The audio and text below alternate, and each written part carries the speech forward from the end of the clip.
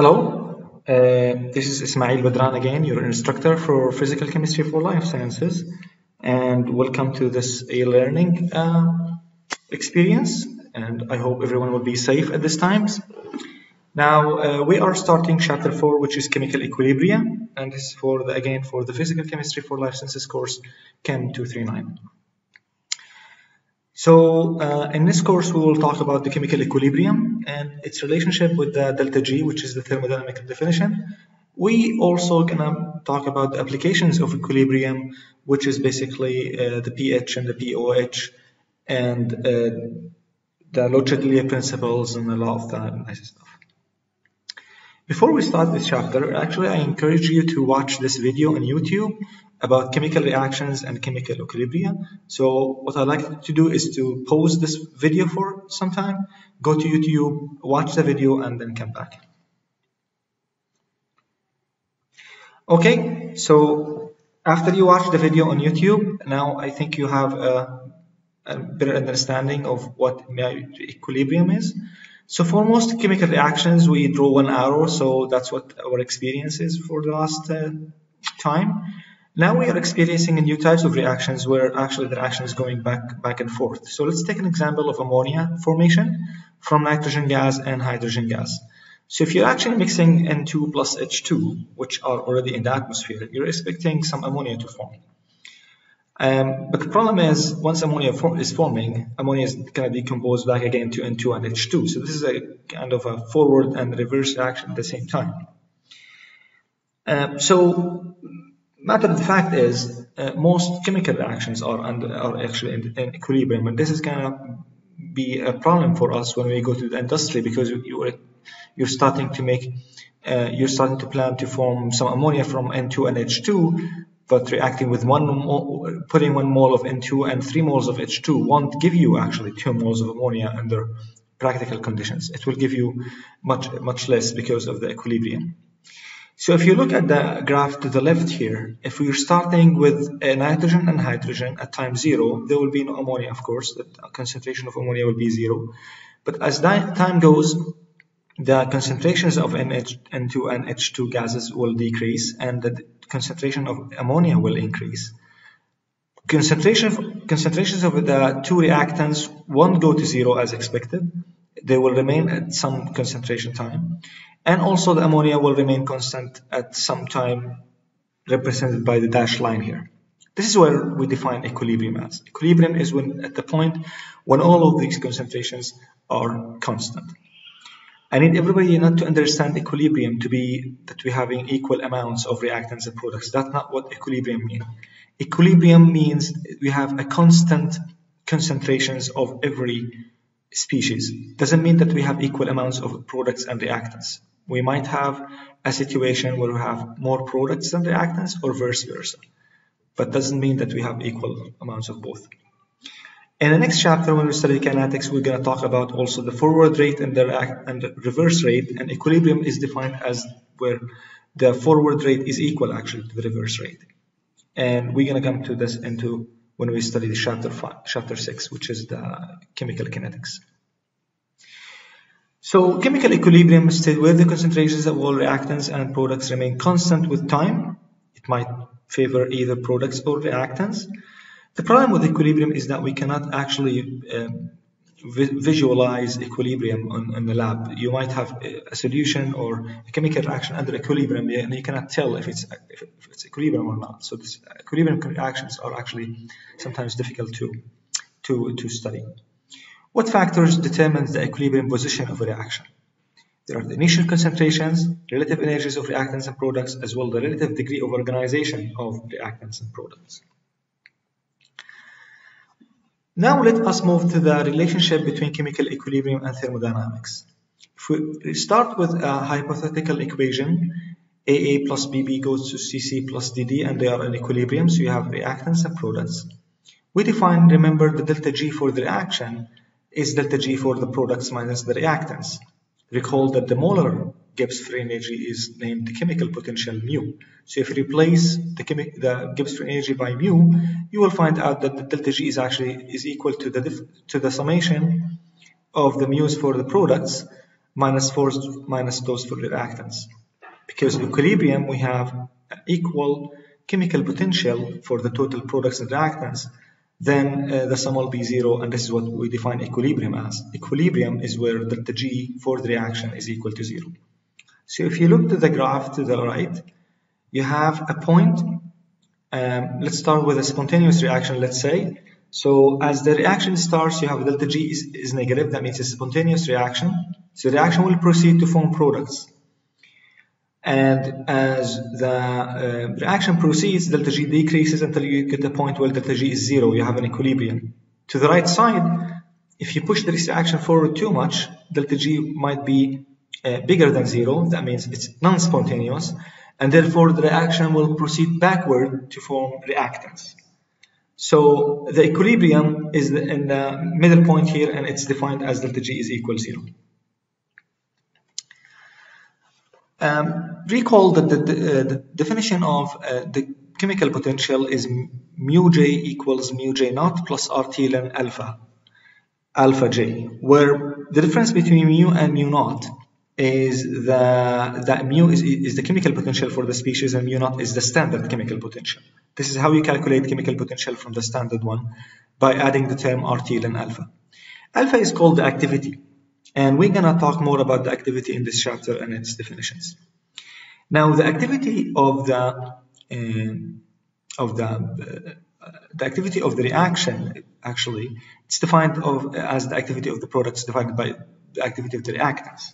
If you plug this into this equation, we can define the reaction quotient Q, large capital Q, as equal to the activities of the products to the powers of their coefficients, divided by the activities of the reactants to the power of their coefficients. And if you plug this into the equation 2, you will come over to this beautiful equation, which relates the delta G with Q. So delta G is equal to delta G naught plus RT ln Q. So the reaction quotient is an important aspect of this chapter, and it's defined as, again, the activities of products divided by activities of reactants. Now, what is activity? Activities is defined as follows. If you have a solid, pure solid, let's say pure gold or pure lithium, whatever, at 1 atmospheric pressure, 1 bar, that's a new definition, this is equal to 1. 1 what? That's 1, that's no unit. So no activity for the units, okay? No units for the activity. Same thing for liquid. If you have pure liquid, let's say pure water, then the pure liquid water at 1 bar is equal 1. The activity is equal 1. And you need to differentiate between water liquid and water aqueous. Water liquid means pure water with nothing. Water aqueous means there is something with the water, and that's what we call water. There is a solute that makes the water aqueous. For a gas, for a pure gas, it's 1 bar. And the activity in that case is equal P over P star, or P naught, where P naught is 1 atmosphere. And for a solute, for solutions, or a solute that is dropped in a solvent, the activity of it is equal J, which is the concentration divided by C star, C naught. So in order to explain this, allow me to just go and open my whiteboard.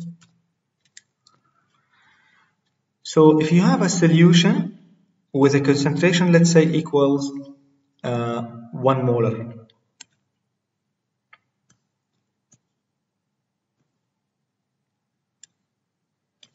So let's say I have a solution A that has a concentration, molarity, it's equal to 2 molar, or 2 mole, we say 2 mole per liter, right? Same thing.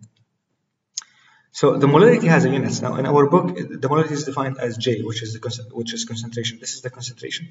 The activity in this case, it's equal to J divided by C naught, which is equal to 2 molar divided by 1 mole. That's what C naught means, molar. This equals to 2. So activity has no units. We divide the molarity, whatever it is, by 1 molar, and we get the same number without. This is how the way we drop units out of this. For a gas, let's imagine a gas, and the pressure of a gas is 15 atmosphere, or 15 bars, let's say. So the activity of the gas is equal to that 15 bar divided by 1 bar, which is P star or P naught. That will give you 15. So again, the activity in this case has no units. Okay. Now, because of this fact, if you look at the reaction quotient, which is a Q, and this applies to the K, the capital K, the equilibrium constant that we're going to talk about. Because the Q is defined in terms of activities and activities are unitless, then Q is unitless. Reaction quotient has no units, as well as the equilibrium constant. Equilibrium constant K has no units because of this fact. This example asks us write equation reaction quotient. So reaction quotient is Q for the esterification reactions of acetic acid. All 4 components are present in the reaction mixture as liquids. The mixture is not an aqueous solution. So that makes it easy. That means everything here is liquid. Then we define, in this case, Q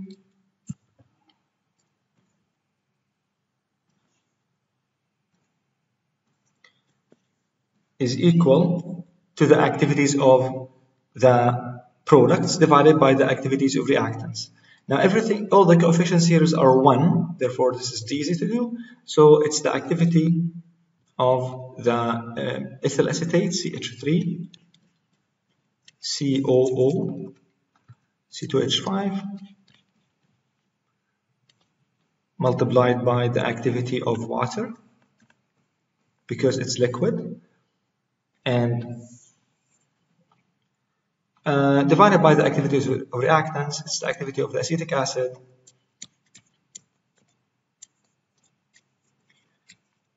multiplied by the activity of the other one, which is the ethanol, C2H5 orange. So that's this is the action quotient. If the question asks about the K, the equilibrium constant, this is the equilibrium constant, it will be the same thing. You just copy this and it will be the same answer. Now let us move to the equilibrium constant. Equilibrium constant is defined as the same definition as Q. It's the same thing, activities of products divided by activity reactants at equilibrium. So if you go back to this slide here, where we show the relationship between the extent of reaction delta G. At this point here, at the middle, when delta G is equal to 0, you have equilibrium. And that means Q is actually the same as K. So in this case, Q is K. But anywhere else in this graph, beyond this point, to the right or the left, if you move to the right of this middle point, or to the left, anywhere else in this place, you can define your Q, which is not equal to K. So in any other area here, in this graph, you define Q, you say Q is equal this divided by that. But at this point, at the middle point here, where you have equilibrium, then you say that Q is actually equal to K. Now recall that at equilibrium, we have delta G is equal to 0 for the reaction. And if you plug this into the previous equation, equation number 2, then you will find that that 0 is equal to delta G naught plus RT ln K, and you arrange this equation. And you will this will bring us to delta G naught is equal minus RT ln K. This is a beautiful equation. It's a marriage between the thermodynamics, the delta G naught, and the equilibrium world, which is K. From this, you can calculate delta G. From K, you can calculate delta G, and from delta G, you can actually calculate K. So it has a very important experimental application. The other thing about this equation, it's the negative sign.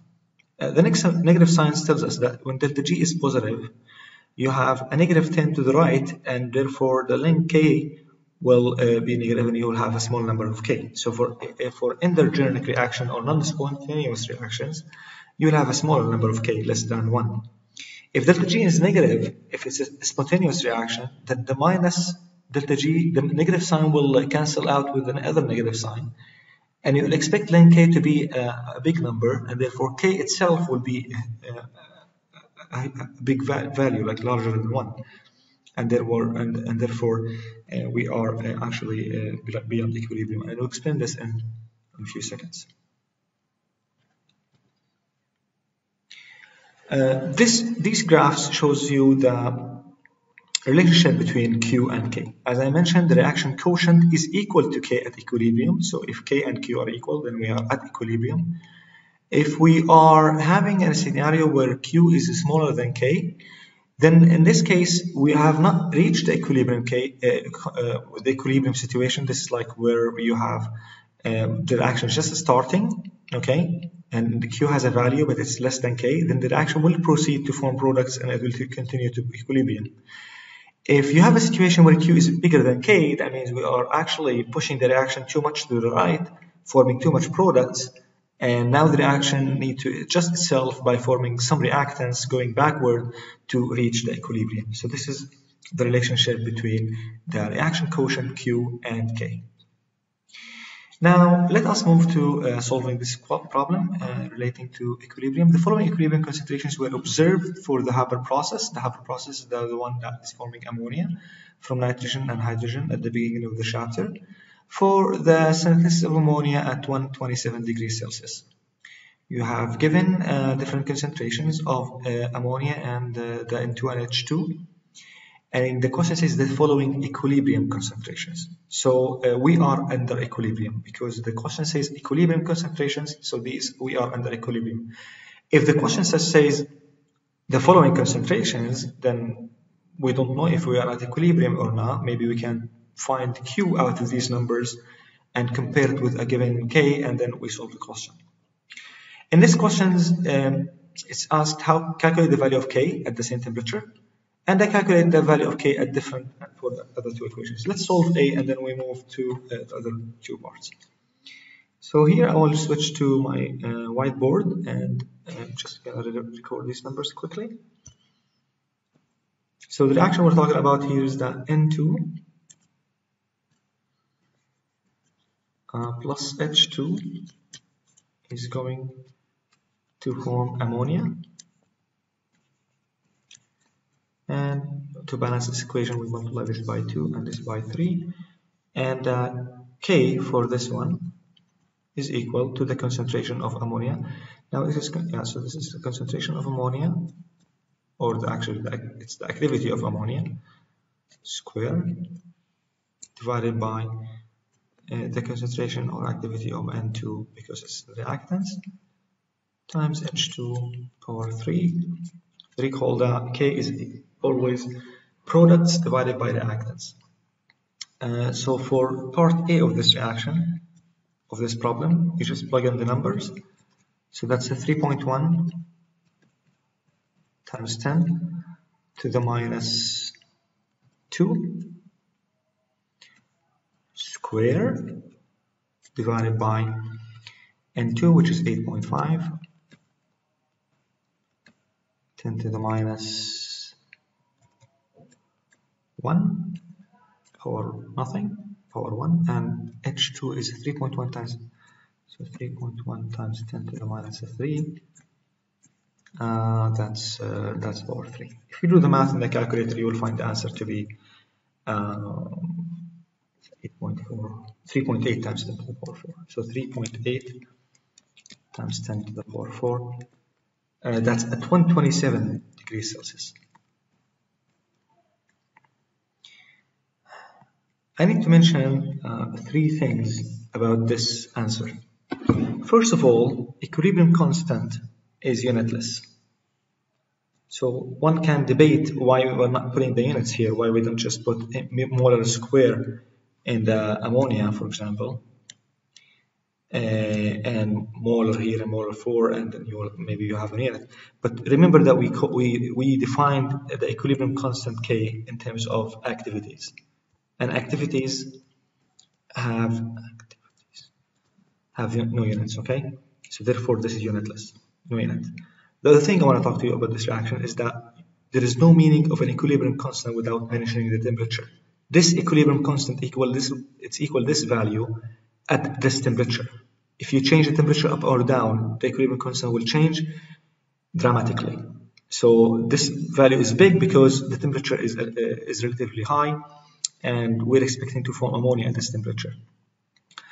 The third thing about the equilibrium constant is that the equilibrium constant it has a value for a given equation. So this equilibrium constant is good for this equation. If you multiply this equation by 2 or divide it by 2 or you change this equation, then the equilibrium constant is changed. So equilibrium constant is not a standard value. It is a value that has its meaning under a given temperature and for a given reactionship. And because of that, if you go back to the question, now the question says calculate the value of the equilibrium constant at 127 degrees Celsius for the following reactions, which is 2H and H3 gas. It looks like this is the reverse of that action. So let us now see what does that bring us to.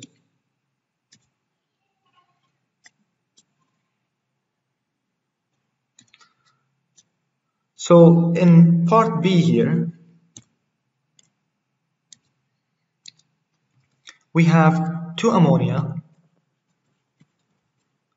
goes to N2 gas plus 3H2 gas.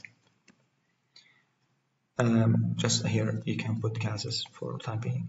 So K for this, of course this is back and forth, K for this is N2 multiplied by H2 power 3 divided by N2 by the ammonia square. Now without going to any calculations, you can tell that this is actually, let's call this as K prime, okay, or KB, or let's call it K prime, okay, that's better. So this K prime here, if you look at it, this is actually, it's equal to 1 over K, which is equal 1 divided by that value, and you will have a small number. And for part C of the reaction, just remember this for now.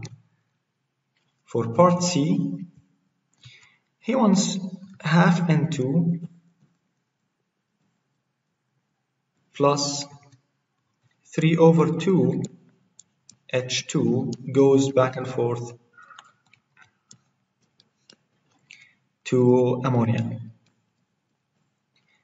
Let's call this K double prime, okay? For now, you can call it whatever you like, but this K double prime now, the new one, is the concentration of ammonia divided by the concentration of N2 square power half times the concentration of H2 power 3 over 2. If you think about this actually and you compare it with the K itself, look at K. K is NH3 square divided by N2 power H2 power 3. This K here is like, this is what? This is the square root of K, isn't it?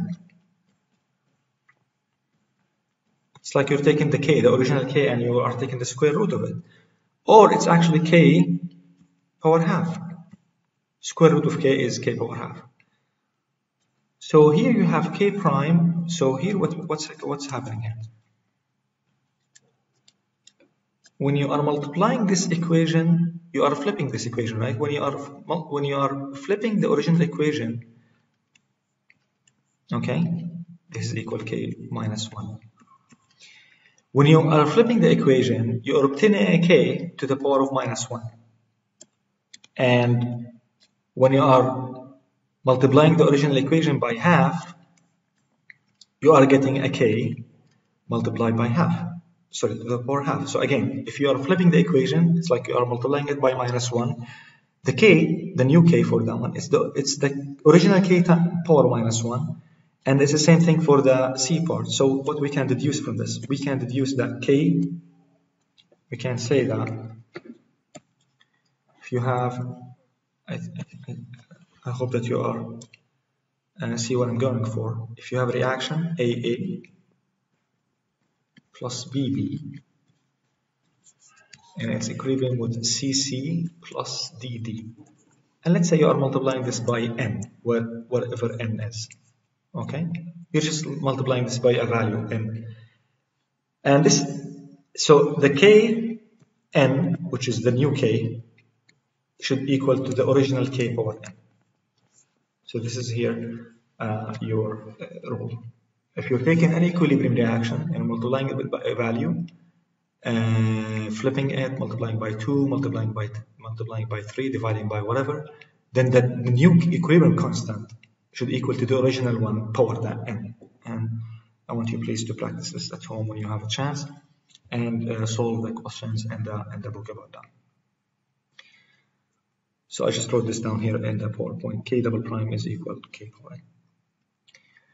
Now, second question says calculate the equilibrium constant for the reaction N2 plus 3H2 goes to NH3 at 25 Celsius, giving that delta G is minus 32.9 kilojoule per mole.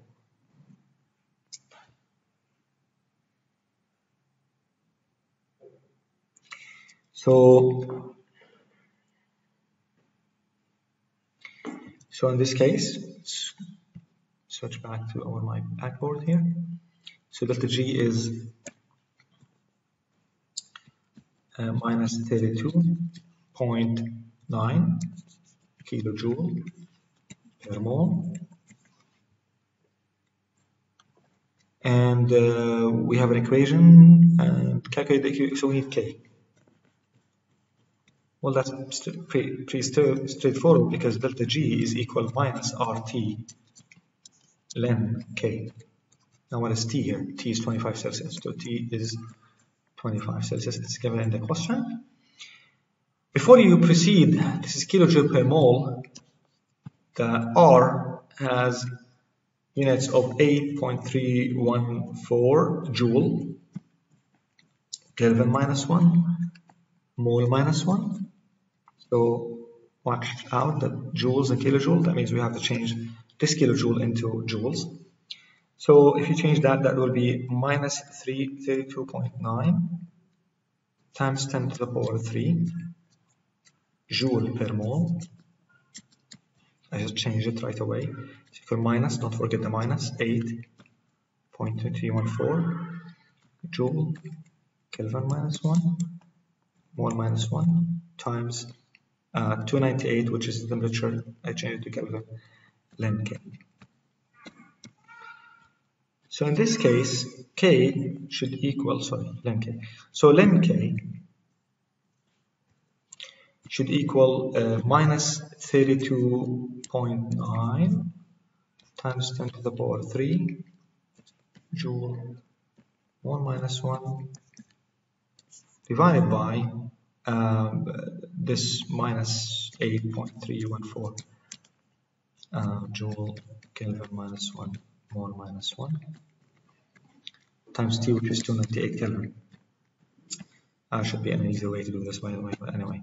So the Kelvin goes with the Kelvin, the mole goes with the mole, and the joules go with the, oh my god, so this is all cancelling out, even the minus goes with the minus.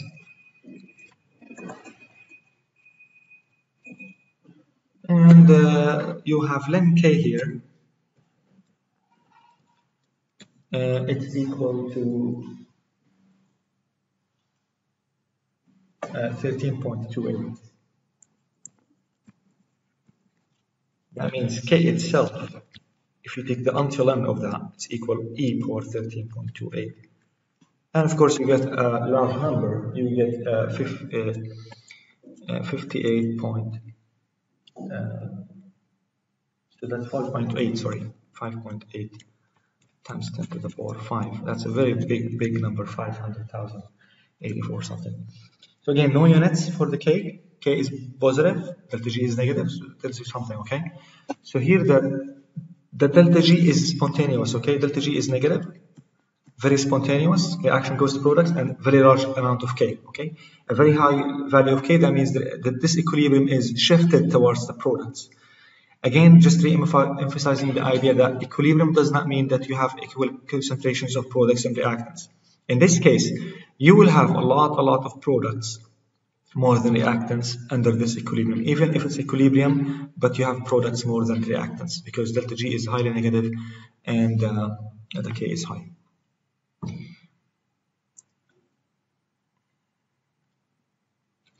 Now, what is the significance of the equilibrium constant? Remember that delta G is equal minus RT ln K. So as I said, if you have a spontaneous reaction where delta G is negative, you have a K much larger. K should be bigger than 1. And if you have a large negativity, that means much larger than 1. This reaction is we say this reaction is thermodynamically feasible or thermodynamically favorable. The other way, if you have delta G bigger than 0, it's endogenic reaction, non-spontaneous. You have a smaller K, maybe 0.1 or 0.1, whatever, and the reaction in this case is not thermodynamically feasible or not thermodynamically favorable. I want you to recall from the previous chapter these four situations where you have a spontaneous reaction at all temperatures and all of those scenarios. I want to focus here on the first scenario where you have delta H is bigger than 0, that means exothermic, and the entropy is positive. This, you remember, this is good, right? So this is exothermic, and this is also increasing in entropy. That means the delta G will be spontaneous at all reactions, and therefore the K will be bigger than the one for all reactions, for all temperatures. The fourth scenario, which is the other extreme, is you have an endothermic reaction. Delta H is bigger than 0, and you have a decrease in the entropy of the reaction. The delta S is less than 0. In that case, delta G, this is not spontaneous at any temperature, and therefore K will be smaller than 0 at all temperatures. So you say delta G is smaller than 0, and K is bigger than 1 at no temperature. That's another way to speak it out. You have also situations in between, which is 2 and 3. I want to leave you to read this at home. Now, let's look at what a nice application of this is that the temperature at which an endothermic reaction becomes spontaneous. So water, for example, melting of water, as you remember, it's endothermic. When ice goes to water, it's an endothermic reaction because it needs energy and it needs heat to do that. So at minus 20 degrees, this process is not spontaneous because ice won't melt. It will still as ice. And at 20 degrees Celsius, at plus 20 degrees Celsius, this is just deciding to be spontaneous now. It happens by itself. The ice melts to water. So what is the temperature at which the reaction switches from non-spontaneous to spontaneous? So you can apply the second law of thermodynamics, which is delta G is equal delta H minus T delta S.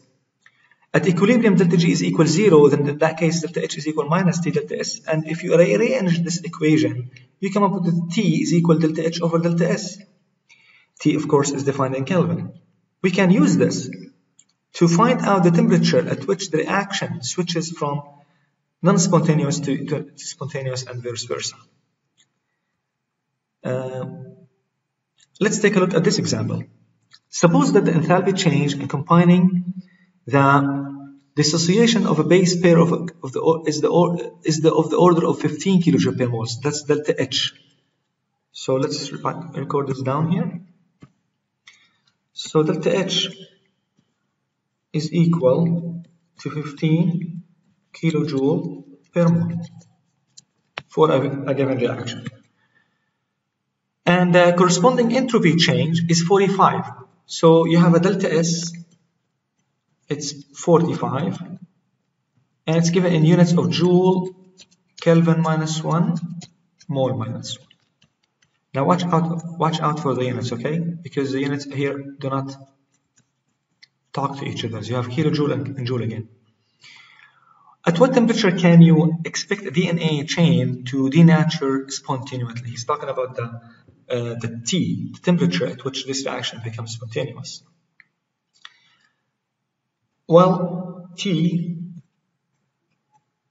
is equal to delta H divided by delta S. We just need to change that into joules to make it good with the delta S. So this is 15,000. Okay, I just multiply by 1,000 to make it joule per mole minus 1. Joule per mole or joule divided by delta S, which is 45 joule Kelvin minus 1 mole minus 1. This cancels that. The joules cancel with the joules, so we're doing good.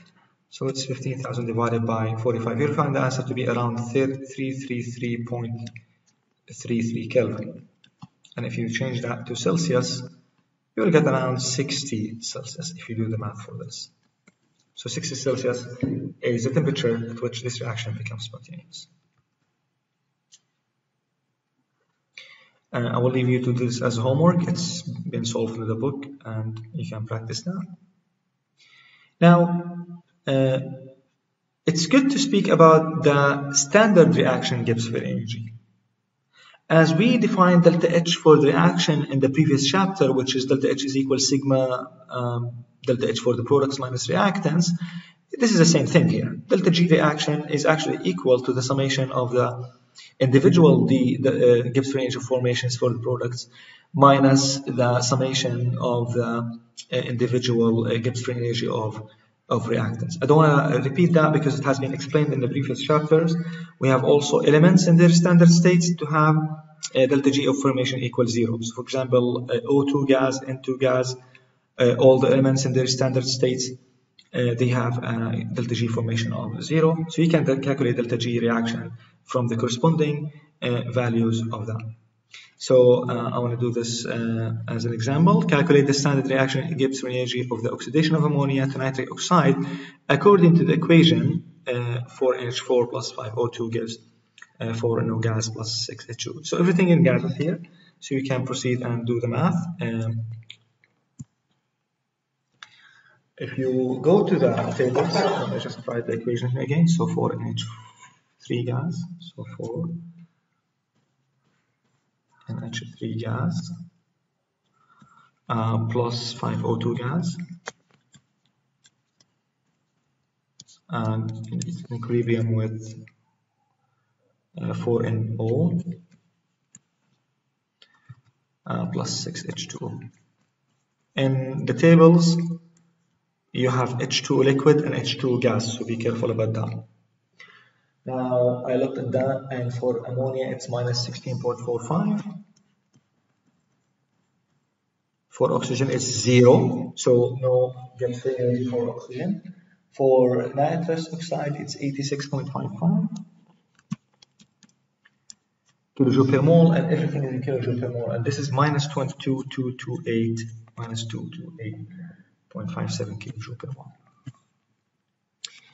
So delta G, in this case, for the reaction, it's equal big bracket for the products minus big bracket for the reactants. Just put the numbers here. For the products, you have 4 times 86.55 plus 6 times minus 228.57 minus, there's minus here, sorry.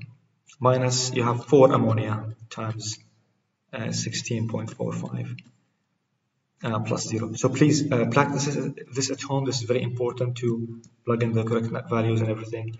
And you will find the answer to be what is written in the slides here, minus 959.42 kilojoule per mole. Many people make mistakes when they plug in this number, so please do that as a practice.